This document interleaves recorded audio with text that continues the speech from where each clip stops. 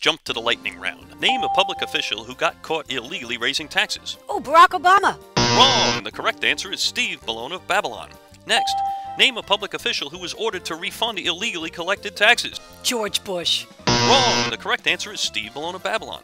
Next, name a public official that refunded illegally collected taxes and called it a tax cut. Could it be Steve Bellone? Yes, the same Steve Bellone that wants to be Suffolk County Executive. Final question. Who are you voting for? Not him.